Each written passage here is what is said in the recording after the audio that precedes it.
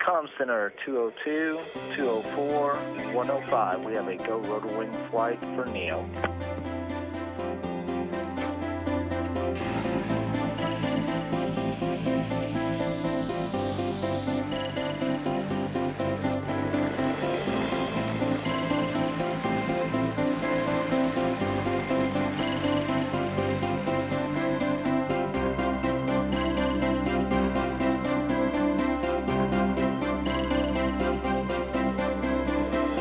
Teddy Bear Transport is a neonatal pediatric critical care transport team comprised of nurses, respiratory therapists, and paramedics.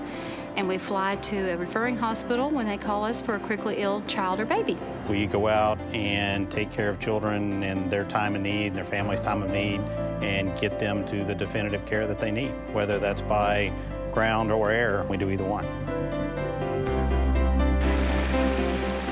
I would let these people take me or my children anywhere in any state of health. They really care. They go in and they're the heroes, they're the angels to these families, to the children, and also to the hospitals they're going into, because they're rescuing these children in that golden hour that's so important. It is one of the most important services that we provide. If children can't make it to the hospital safely, we're not helping children the way we want to. Teddy Bear Transport, this line recorder, this is Chris. How may I help you? I think the whole transport process, from the minute we get the call from the referring physician till the time the baby or the child arrives at Cook, it's a seamless process, and the team makes that happen. They only deal in pediatrics. They don't transport adults or anything else. They are totally committed to the care of infants and children, and it takes a special person to do that. The family's first contact with our entire organization is often through the transport team.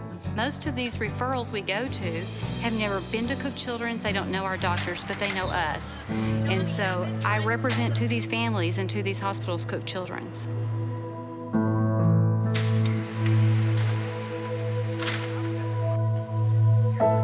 This team has a huge heart. They will do whatever is required to take care of any child that's in need. We show up on the worst day of someone's life, and the ability to go out and make an impact, or to care for the patient, or to make the staff at a referring facility feel a little bit more comfortable, that's what we do best. My son was involved in a boating accident where he fractured his head in several places, and I just remember the feeling when the blue suits walked in and I saw my coworkers, knowing that Cooper was going to be okay and that we were on our way back to Cook Children's and we were on our way home. I think having a mother's perspective gives me a lot of empathy for the families. You know, you can never understand exactly where somebody else is coming from, and everybody's circumstances are different. But I can, with all my heart, look at a mother and say, I've been in your shoes, and I can guarantee with every ounce of my soul that I'm going to do everything for your child that was done for mine.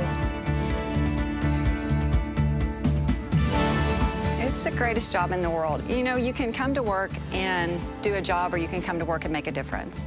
I believe truly in my heart that I come to work every day and make a difference.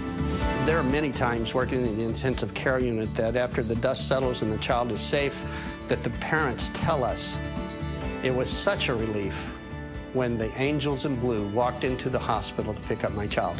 I knew we were in good hands at that point.